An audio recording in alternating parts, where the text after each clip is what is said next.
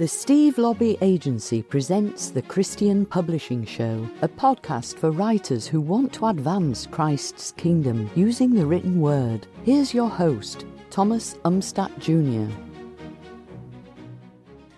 What is the difference between a small publisher and a large publisher, and should you go with a small publishing house if given the opportunity? This has been one of our most requested topics on the show, especially after I sent out the survey several episodes ago, and especially after our previous episodes, episode 29, Pros and Cons of Traditional Publishing, and episode 30, Pros and Cons of Indie Publishing. And a lot of authors reached out to me, both over email and in person at writers' conferences, and said, what about small publishing houses? Because what you said about indie and what you said about traditional doesn't really apply to small houses. And I was like, you're right. I need to do an episode on that. And now is the time.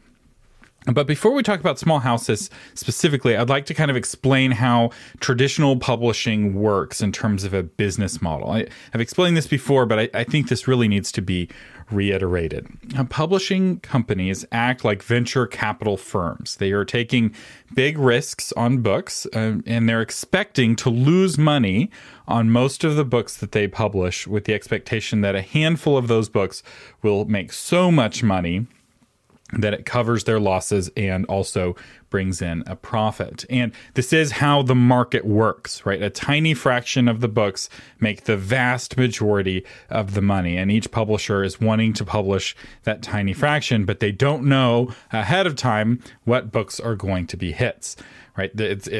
They guess, they use science, they use measurement, they try, and sometimes they're right and sometimes they're wrong. And this isn't a dig on any individual publisher. The future is uncertain, right? And so how do you best handle that uncertainty? You bet on lots of books. And you use your best judgment as you bet on those books. So where does the money come from for typical traditional publishers? Well, for most traditional publishers these days, the money comes primarily from their backlist and from their best-selling front list. So if a publisher's got a number one book in its category, they're bringing in so much money from that number one book, it gives them money to take risks on additional new books. But for a lot of publishers, they have really solid evergreen backlists. So for example, HarperCollins owns the rights to the C.S. Lewis backlist. And every time you buy a C.S. Lewis book or audiobook or ebook, HarperCollins gets the majority of that money. That's where the money comes from for their imprints, like Zondervan, to take risks on new books. Some of those new books that Zondervan publishes aren't going to pay back that risk, but they have the money there to take that risk, and they're basically playing with house funds, so to speak. So what is a small house? Well, a small house is like a traditional publishing house, except they don't have that backlist. They don't have that money. They're like a bank with almost no money in the bank. It's kind of like the and It's a Wonderful Life, right? There's the run on the bank, and at the end of the day, they have Mama Dollar and Papa Dollar, and they go back into the safe and they put those $2 into the safe. That's kind of what small houses are like. They typically don't have an evergreen backlist. Some small houses don't have a backlist of any consequence, right? They're only bringing in a tiny amount of money from their backlist, just enough to keep it active. And typically there's little or no bestseller front list. So they just don't have a lot of money to work with, and that's why they're small. So not all publishing houses start off small. Some publishing houses are started by an organization, or they get their own investors, and they start off with lots of money. You know, the old saying, how do you make a small fortune in publishing? You start off with a large fortune. That's how a lot of publishing houses got there, right? They started with a lot of money. But there are some medium houses and large houses now that started off as small houses of yesteryear. But nowadays, most small houses use the same tools that indie authors use. They're printing on demand. They're using freelancers for interior design and for cover design. But they are doing it for you, and they are putting up the money. So I'm talking about traditional houses here. I'm not talking about co-publishing or subsidy publishing, which in general I don't recommend. But that is the topic of another episode. Either go full indie or go full traditional is my advice. Often, small houses are started by an author, or a successful author, or an agent. who wants to help her friends get published. This is the most common that I see, at least in Christian publishing, where the small houses are found. And often that single person, that charismatic founder, manages most of everything. In fact, I know of small houses where that single person does everything. They do the editing, they do the cover design, they do the interior layout, they do the typesetting, they do the proofing. They're working themselves to the bone and often making almost no money, sometimes making exactly no money, and they're working for minimum wage, sometimes less. It is a rough job running a small house. And I've actually consulted with publishers who run small houses, and they're often wondering, should I even continue running this small house or not? They're not all like that. Some of them are more successful. And there's, of course, a continuum, right? I'm putting publishers into these three categories of small, medium, and large. There's a lot of variation, right? There are small houses that are doing better than others, right? There's some small houses that are on the brink of bankruptcy and other small houses that are on the brink of transitioning into a medium-sized house because they've had a couple of hits. So one thing I think that's important to differentiate is also how small houses are different from medium houses. I'm not going to do an episode on medium houses, medium-sized publishers, because in most respects, medium publishers act just like traditional publishers. The main difference is the size, the backlist, right? The size of the advance, but Medium House still has really good best-selling books in their backlist. They have these evergreen titles that are keeping them funded. So once you get to that point where you have really solid evergreen backlist, it's almost impossible to go out of business because you have just like guaranteed revenue of this classic that you published 20 years ago that brings in $50,000 a year. And you have, 10 of those, right? So that's $500,000 that comes in every year that covers all of your expenses and just makes operating your business much safer, right? $500,000 isn't a lot, right? That doesn't put you into big house territory, but it does put you into, we're not like wondering how to pay the electric bill territory. And another thing that's important to realize with big houses, medium houses, the big houses poach authors away from the medium houses all the time. In fact, for at least one of the top houses, this is their primary strategy, much to the chagrin of those medium houses. They look at the medium houses and they kind of pull away their very top authors every year. And they kind of treat the medium houses like the minor leagues in a professional baseball. So you have a professional baseball team and they have all these feeder teams, right? Single A, double A, triple A teams. And as players get really good, they'll move into the major league. And that's the same thing that happens with medium and large houses. Small houses, though, in general, are different. If the medium-sized publishers like the minor leagues, small publishers are like the church softball league. There are no talent scouts in the bleachers, only friends and family. And this is, I think, a really important distinction. It is, in some ways, a completely different game. Medium houses typically are signing new authors. Occasionally they'll bring up an author from a small house, but once you have sales, right? Once you have a sales history, publishers don't care about your platform, hardly at all. This was kind of a big aha for me when I started agenting. They don't care about your numbers because they have something that's far more meaningful to them, and that's your sales history. Because typically, an author's next book will sell similar to their last book. It's not always true. In fact, there's often factors that cause a book to have sales that are low for one particular reason or another. But publishers often don't care about those factors. They don't care about the excuses. They just care about how much money that book brought in. And so if your last book only sold 500 copies, they're not going to be interested in you because they're pegging you as an author who only can sell 500 copies. And maybe if you improve your sales by 50% and you get 750 copies sold, that's still not enough to be interesting to them, which is why there are no talent scouts in the bleachers. Because small houses, that's often kind of a typical sales for a book is 500 units. Give or take 500, right? So some might be selling 1,000 units and some might be selling a few dozen. One way to tell the difference between a small house and a medium house is by how old it is. It's hard for a small house to stay in business for over a decade. That charismatic founder runs out of money or runs out of energy or both, and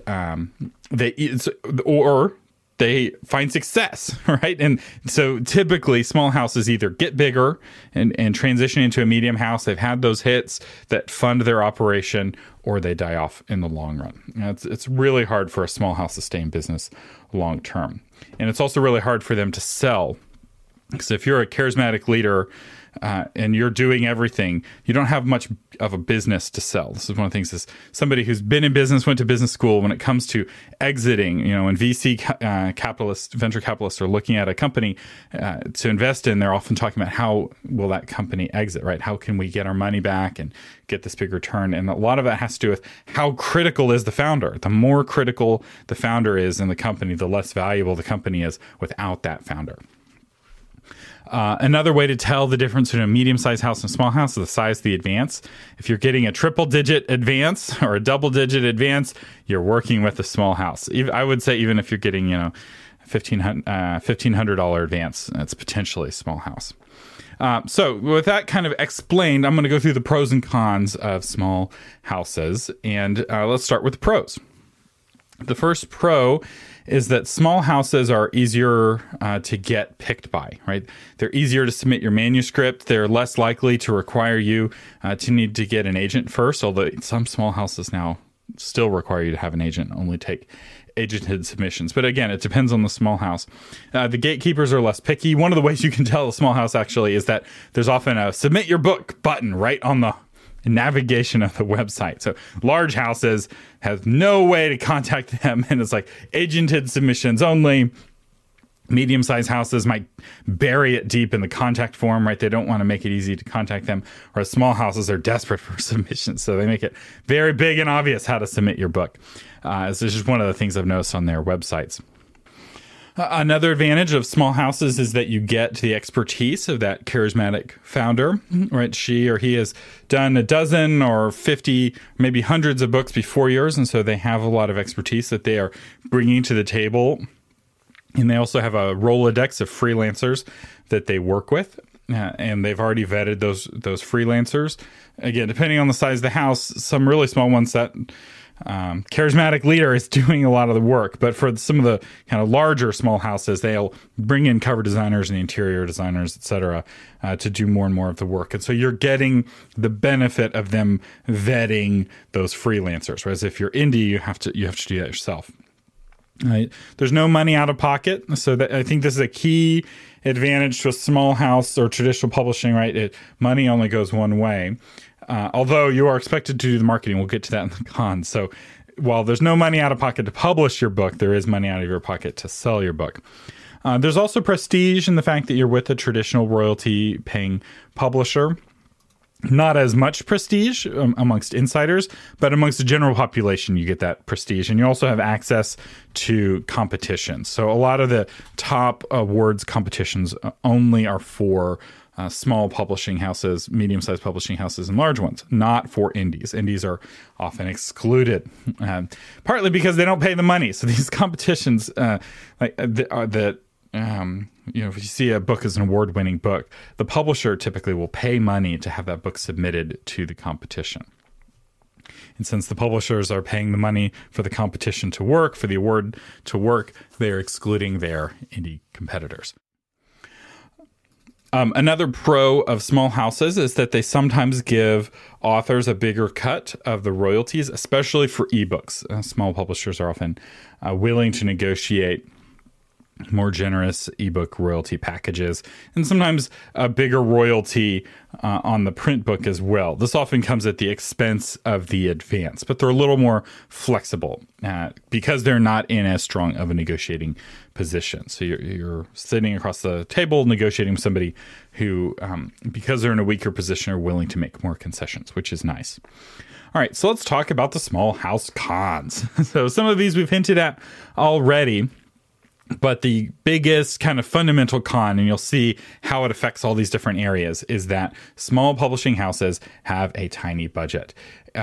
Even if your book shows potential, they can't drop $50,000 in promotion to help you hit a bestseller list because they don't have the $50,000 in the bank. They're hand to mouth typically. They do not have millions in the bank to invest on the successes. So kind of another business principle is that you throw good money after good money. You don't throw good money after bad money. So if you see that a book is doing well with the money you've invested in it so far, you invest more money into it. To him who has, more will be given. But you can only give more to him who has if you have the more to give. So small houses don't have that budget to just drop a lot of money and do it's like, ooh, we have a winner here. This book's got potential. They can't do anything.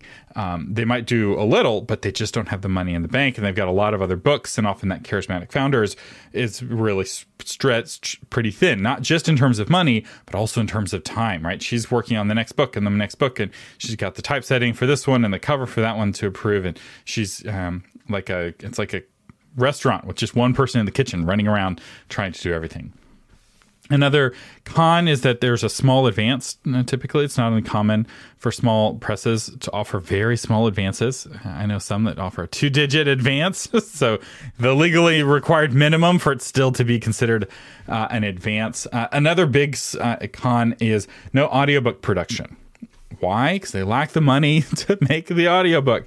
They also often lack the expertise to make the audiobook. It's actually easier to get your book made into an audiobook if you're an indie author than it is if you're with a small press, which is really, really unfortunate because this is the fastest growing, most vibrant part of the market. It's also the highest paying part of the market, right? Audiobooks are $10 to $15 still. They're holding their value in the market, whereas people are expecting to spend $2, $3, $4, $5 on an ebook. They'll spend twice that on an audiobook, 3 times that on an audiobook.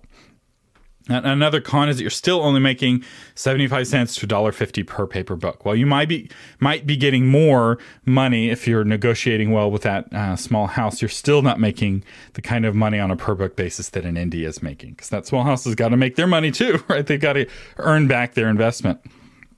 And you lack control over the cover, the typesetting, the marketing, just like you would with a large house. But just like with a large house, you also don't have that marketing data.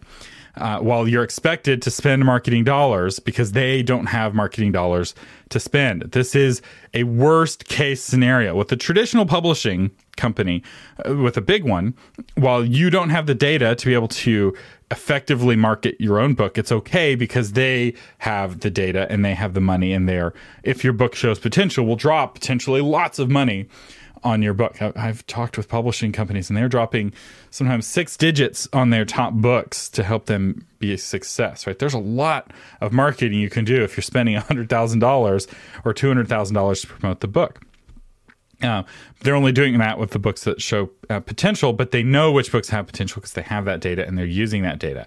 With small houses, they often keep that data to themselves, often because they're using a Kindle, direct publishing, just like an indie would, but they can't give you the data without giving you the data of all their other books. And they don't want to show you how all their other books are selling, because that's kind of weird, right? To see other authors' data. And so the result is you don't get marketing data, and while still being expected to spend marketing money, which is, it's like being expected to drive down the road without being able to see out the windshield. It just doesn't make sense. You have to have data to make good decisions. And then related to that, you also can't control the price of your book. So while you are expected to market your book like an indie author, if you're with a small house, you don't have the tools, the data, price control, margins to do that effectively. There are indies. Indie publishing is growing year over year. They're taking away market share in ebooks from traditional publishers. So while traditional publishers are losing market share in ebooks, right? Ebook sales are flat or down for traditional publishers, but they're growing by 20 or 30% year over year for indies. Because they have the data, and because they have the margins, and because they can control pricing, and they can be experimental and aggressive with pricing. With a small house, you don't have any of that. So you have all the cons without any of the pros. Another scary thing, another big con with a small house is that there's no financial stability. They don't have that $500,000 of evergreen sales coming in the door without really having to do anything for it. And because of that, they're very hand to mouth. They're only a few duds away from closing down altogether. And a lot of small presses go out of business, right? It's not uncommon for a small press to go out of business or quietly go out of business, where they're not publishing any new books because they can't afford to do any new books. And so they're just trying to make what they can off the books they've already published. Also, small houses are very dependent on that one person, that charismatic founder. Scandal, sickness, death, or even busyness can take that person. If that person comes out of the picture, all the plates come spinning down. It's kind of like Israel after Solomon died, right? He was able to keep dozens of plates spinning simultaneously because he's the wisest man on earth. His son is a fool and is only able to keep 2 of the plates spinning. The other 10 fall into another kingdom.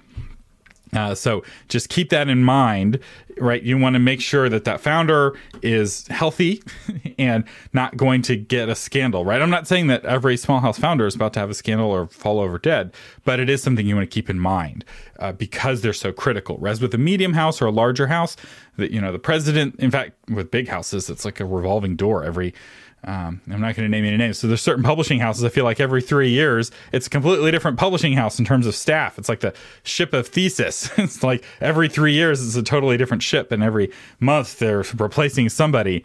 And there's almost no one who has continuity in the company.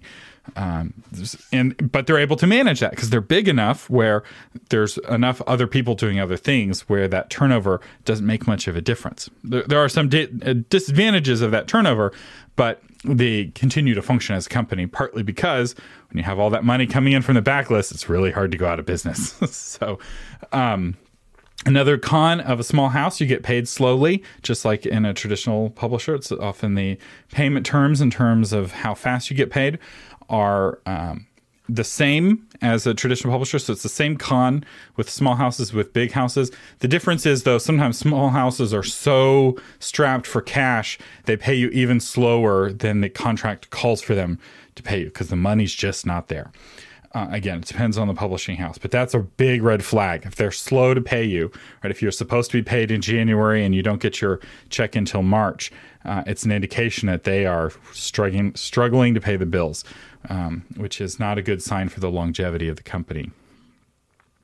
Another big downside, and this is what really caused me to do this episode, is that going with a small publisher often prevents you from ever going with a big publisher because they don't have that marketing budget and the expertise and all the other things the bigger publishers have.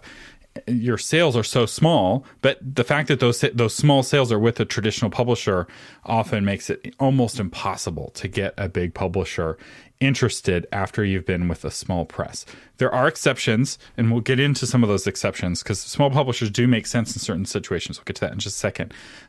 But in general, it's such a notable newsworthy event when someone goes from a small press to a medium press or a big press. It's kind of like that person from the church softball team making it into the minor leagues, right? It's all over the papers because it's like a newsworthy event because it's so rare. So it's not that it never happens, it's that it doesn't happen very often. And there's some publishers, small houses, where it's never happened, right? Certain small publishers have a track record of setting people up, right? It's the church softball team that is right next door to, or the one of the scouts for the minor league team goes to that church and he plays on the softball team and he actually is like, hey, you might be qualified for the minor leagues, right? But that's, again, it's uncommon. So, like I said before, with most small publishers, you get the worst of traditional publishing and the worst of indie publishing. And in my opinion, small publishing has become the new vanity publishing. It's what people do when they just want to get their name and face on a book and they want the prestige of a traditional publisher. They're like, I don't want to do indie publishing because it doesn't give me the prestige that I want. They go with small publishing. But with that said, small presses are not always a bad idea. So let's talk about when small publishers make sense, when a small publishing house makes sense. And the first time it makes sense is when that small publisher has a strong, focused brand. And a good example of this is Enclave Publishing. They just do Christian speculative fiction, fantasy and sci-fi. That's it. And that strong, focused brand has created fans of Enclave. Enclave has its own email list of fans who want to buy Enclave's books. And they do have a track record of sending people to the big league, so to speak. In fact, on my other podcast, Novel Marketing, I recently interviewed Nadine Brandis, who started off as an Enclave author writing Christian speculative fiction for Enclave, and now she's writing speculative fiction for HarperCollins. So she's gone all the way to the top. Another example of when a small publisher makes sense, and I really like this example, and this is something I didn't even know existed until I went to the ECPA conference. So it's this conference of all the publishing executives, right? The presidents and vice presidents. And I sat down at dinner with a guy who ran a small press for a megachurch.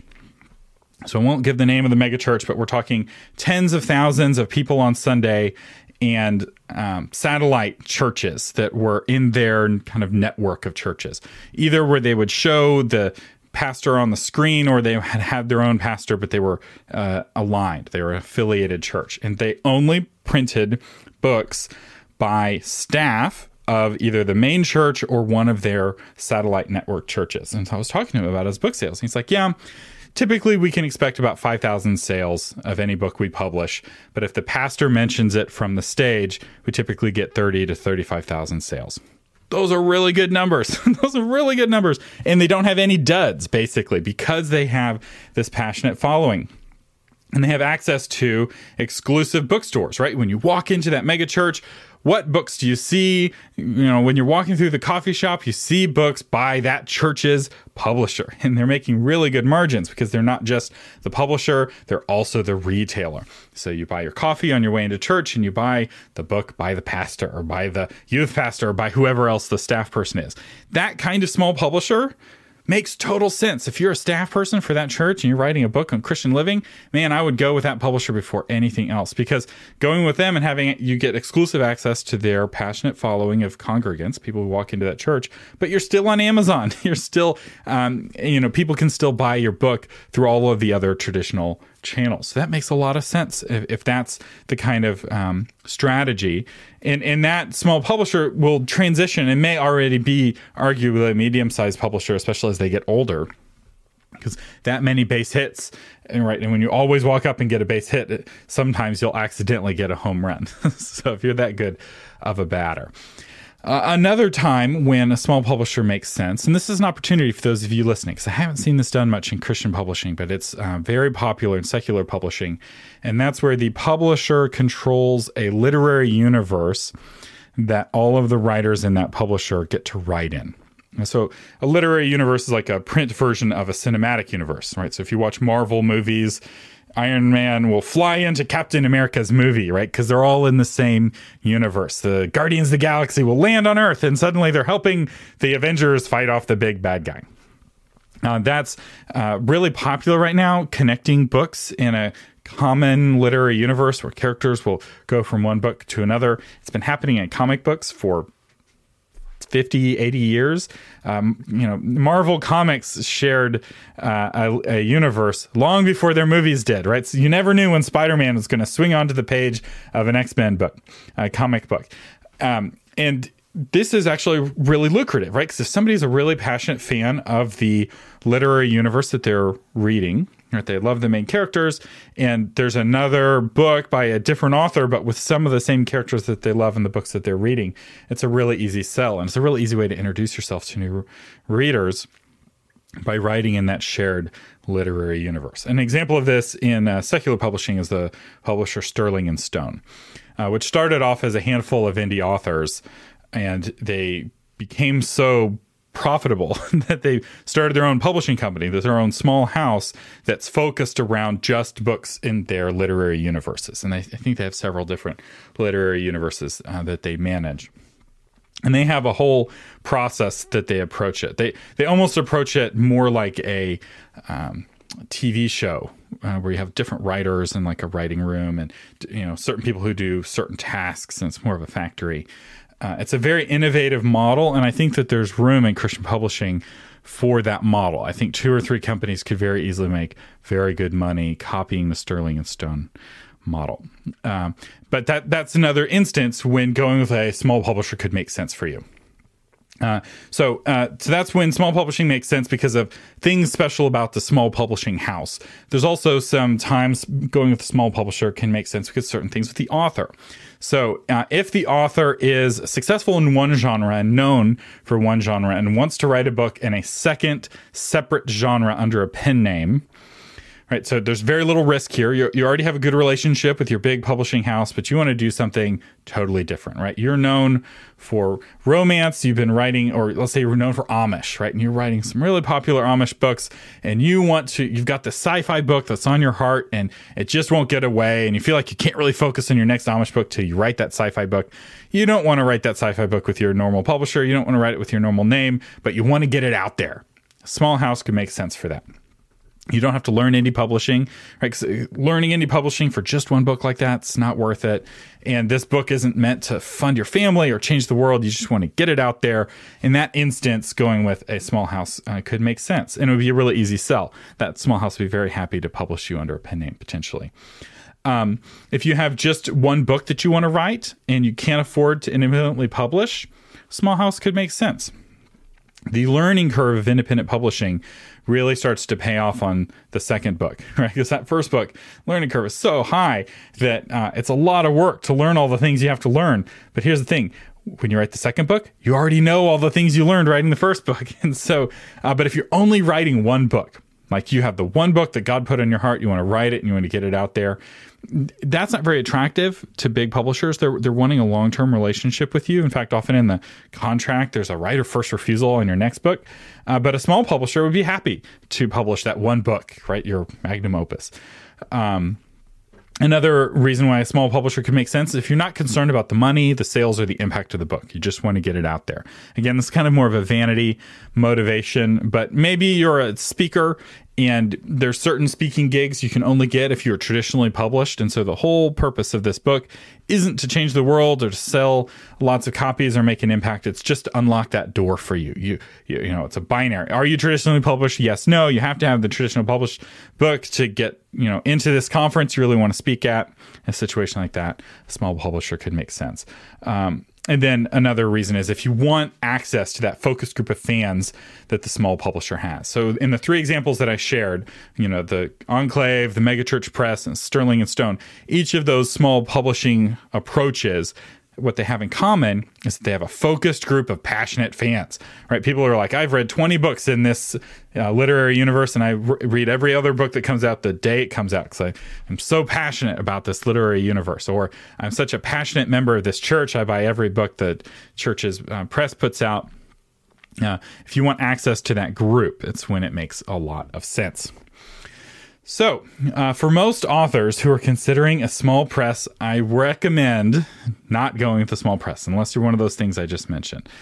So while I was very neutral on indie as opposed to traditional publishing, I'm not very neutral on small presses. For most authors, I think it's a mistake. I think it's a vanity play. Not always, and not for all presses, but for the majority, I feel this way, partly because I've talked with so many authors. So many people come to Novel Marketing, my other podcast, just discouraged because they went with a small press. And now they feel trapped. They can't get anybody to talk to them. Agents won't talk to them. Publishers won't talk to them because their numbers are so bad. And they're basically forced to go indie. And they didn't know that. No one told them, oh, yeah, if you go with a small press, there's a 95% chance that you will only be able to go indie after that. And the small press isn't doing anything for their book while simultaneously keeping them from doing anything from their book because they don't have the data and they don't have the margins, and they don't have the price control, and they're just very frustrated. And so if you're going to go with a small press, it's very important that you go with your eyes wide open. You know what the risks are, and you know what they bring to the table and what they don't bring to the table. And often for just a little bit of education, and we have a great course in the Christian Writers Institute that walks you through independent publishing done the right way by a very successful independent publisher. In fact, if you look at the K-Lytics report for Christian fiction, so we had Alex on here several episodes ago, giving a report of Kindle sales. The top selling authors were indie and Kindle, and then the second best selling authors were traditionally published, with big houses. And there was, I didn't see on the report a single small house author that made the top list. They're just not there, right? So indies are very successful in ebooks, primarily. They're not as successful in paper. And traditional published authors are really successful in paper, and they also make money in ebooks. But the the small presses, they just aren't there. They're not making lots of sales. They're not changing the world with their books. And I think it's important to know that. Now, I will say there's lots of traditional published authors who aren't there either, right? It's not like you're guaranteed to be a success if you go indie. There's lots of indies who are struggling. There's lots of big house authors who are struggling. But it is nice to know that there's at least a path, right? That there's at least some people who are succeeding if you take that path. Whereas with small houses, it's much, much harder. Our course of the week, this is your last chance. Our sponsor is the Christian Writers Institute, and the course of the week is our agent bundle. So somebody who can help you navigate publishing houses and knows the good ones from the bad ones, right? Which small houses have a passionate following and which small houses don't. This is where having a literary agent really helps. And also, it's the only way to go with the big houses. The big ones will only talk to literary agents now. So if you're wanting help with literary agents for the next 3 or 4 days, depending on when you hear this, you have a chance to get the Christian Writers Institute's agent bundle. It's a brand new bundle. It's normally $85, but it's 70% off for the month of October. And it's got all of our best courses on getting an agent and also on becoming a better writer. So you really owe it to yourself to grab this course before the discount ends. And I strongly recommend pursuing this because working with an agent is really key, I feel, if you're going the traditional route. If you're going indie, you don't need an agent. But if you are thinking about going traditional, you need to start talking with agents. Even if you decide to go indie down the road, talking with an agent now is really useful. In fact, there's a special way of going indie called Amazon White Glove that's only available to authors who are with agents or who have sold like $1 million worth of books. So if you're Stephen King, you can get White Glove on your own. But this is where Amazon does a lot of the work for you as you indie publish. And so it's, in some ways, it's the best of both worlds because you get all the advantages of indie publishing while simultaneously getting a lot of the advantages of traditional publishing because Amazon does your typesetting and they even will help you find a cover designer and they'll pay for it sometimes. So that's White Glove. And it's a reason at least to talk to an agent. Not all agents do White Glove, and it's not necessarily a good idea because you still don't get the data. The agent gets the data, you don't get the data. So actually, if you're truly going indie, I would recommend just go straight indie. Don't do any of these hybrid things. And always ask, do I get real-time sales data? Because without that, you are driving down the road without a windshield. Let me know what you think of this episode. I wouldn't be surprised if this is a little more controversial episode, but be nice in the comments, especially to people who disagree with you. And, if you've had a good experience with a small publisher, do feel free to share that. I'd love to hear those small press positive experiences. And if you've had a bad experience with the small press, feel free to share that in the comments as well. I'm Thomas Umstattd. Thank you for listening. Thank you for listening to the Christian Publishing Show. For more information and to get episodes delivered to your phone automatically, visit christianpublishingshow.com.